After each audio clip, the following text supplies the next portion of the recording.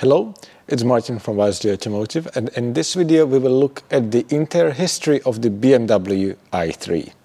Everything starts in 2011 when BMW introduced the very first concept previewing the i3.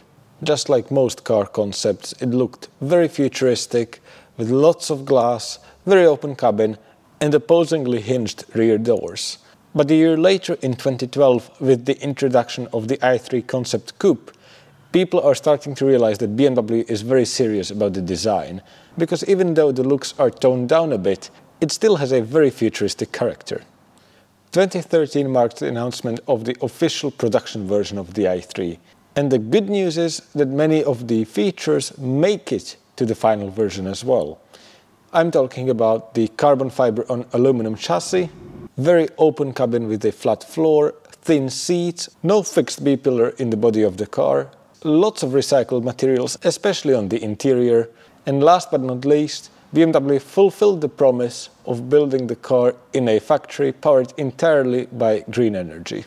The cars came with 60 Ah batteries, giving them a range of about 70 miles in the real world. One novelty to take care of range anxiety is the optional range extender, which the car was designed with from the get-go, which means it fits right next to the electric motor underneath the boot floor and powers a small generator which can maintain the state of charge in the high-voltage battery should you need to go beyond the electric-only range. The reason why I'm saying it's quite a unique solution is because the 600cc motorcycle engine can never drive the wheels and runs at set RPM levels to generate enough electricity to keep the battery at the desired charge level. They also had quite good standard equipment for the time, covering all the basics. Things like the business navigation system, Bluetooth connectivity, rear parking sensors, rain sensing wipers, electrically folding wing mirrors, cruise control, automatic air conditioning, LED daytime running lights, and 7 kW AC charging. All cars came with the domestic 3-pin charging cable as standard, but some of them were subject to recalls later due to fire risks. There was a minor revision in 2015, which unfortunately most people suspect was done by BMW to lower the cost of production. The main differences brought in were the fact that the mirror caps were no longer body-colored but all black, there were no straps in the floor of the boot, no net underneath the dashboard and on the backrests of the front seats, no palm rest behind the iDrive controller, and the alloy wheels were no longer handed, meaning if you looked at the car from one side when it was moving, they were essentially spinning the wrong way round.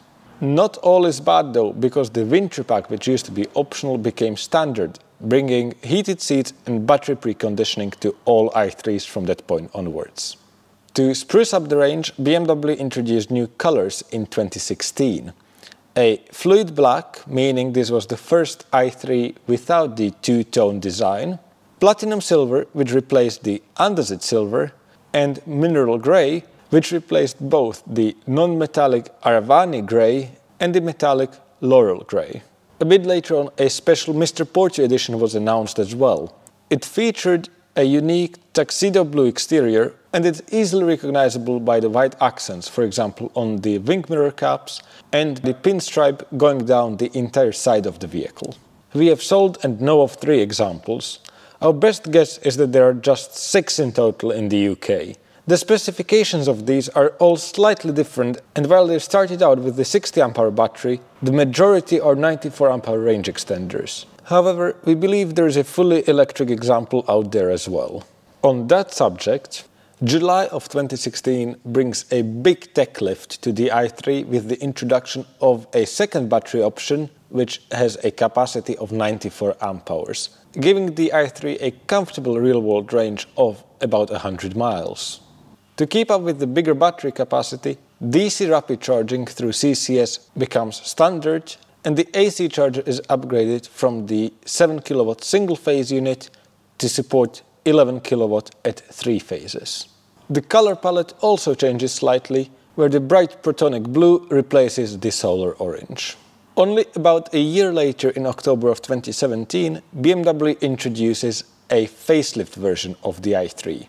Given the fairly recent battery upgrade, most of the technology carries over, but there are a few visual upgrades, especially to the front and rear bumpers, new full LED headlights, which are also standard equipment, and the infotainment system is brought into sync with the rest of the BMW lineup, running on the 6th generation of the iDrive operating system. In terms of colors, Melbourne Red and Imperial Blue are introduced, however the Ionic Silver gets discontinued. Alongside the standard facelifted i3 lives the i3S. The S stands for Sport, so doesn't necessarily mean it's a better version, just tuned a little bit differently. In terms of design upgrades compared to the non-S, it gets a slightly different front bumper with more black inserts for a more aggressive look and wheel arch extensions to accommodate the wider 20-inch 431 style wheels exclusive to the S models. Performance-wise, despite the identical hardware, there's a slight boost to the horsepower, and the whole suspension is lowered and retuned for sportier handling characteristics. Interestingly, the parking package is not available on the i3S. The reason being, the side ultrasonic sensors used to measure the parallel parking spaces would be covered up by the wheel arch extenders, but you can still get the front parking sensors and the rear view camera as individual add-on options. BMW announces a special fluid grey edition in the August of 2018. The major differentiating factor is that the mineral grey metallic paint extends onto the bonnet and the rear bumper, making it the only color alternative to the standard fluid black cars if you don't want the two-tone contrasting look. 200 models were available in the UK, all exclusively with the range extender and with a decent bundle of optional extras. Yet another tech lift is announced in November of 2018, bringing an even bigger battery at 120 amp-hours, bumping the real-world range to about 145 miles. With that, combined with the improving charging infrastructure, BMW decided to drop the range extender option in the UK, however you could still get it in some non-European markets. The color palette gets seriously reshuffled. Jacaro Beige is introduced, whereas the Protonic Blue is discontinued. In mid-2020, Blue Ridge Mountain is added to the palette, followed by Cashmere Silver and the Galvanic Gold in November of 2020. 2020 also marks some changes to the configurator.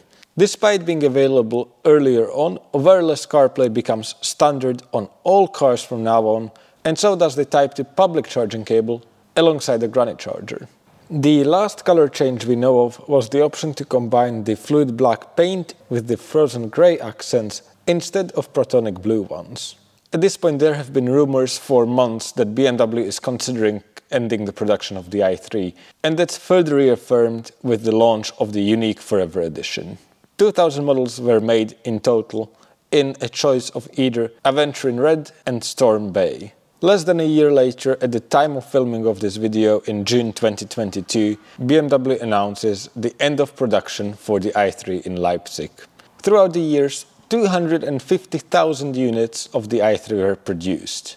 Considering it was meant to be a fairly niche, high-end city car, it did much better than many people expected, and despite the age, the demand kept strong until the very last year. Before the end of production, just 10 units of the very limited HomeRun edition are made.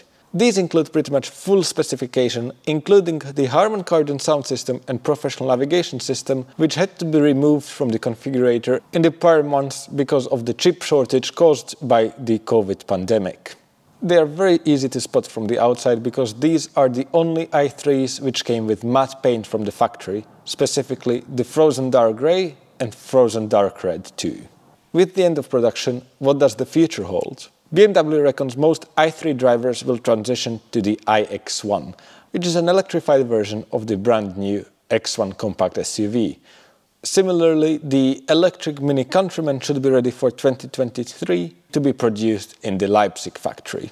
However, with 80% of i3 owners being new to the BMW brand, I'm not quite sure these two offerings will be enough to retain the customers, because whereas the i3 was built on a dedicated EV platform with a rear-wheel drive, rear-motored layout, the new iX1 and the electric Countryman are just very good conversions of combustion engine vehicles. The BMW iVision circular concept previews what's to come in the more distant future. It's built on the principles of rethinking, reducing, reusing and recycling, which conceptually follows more closely to the i3.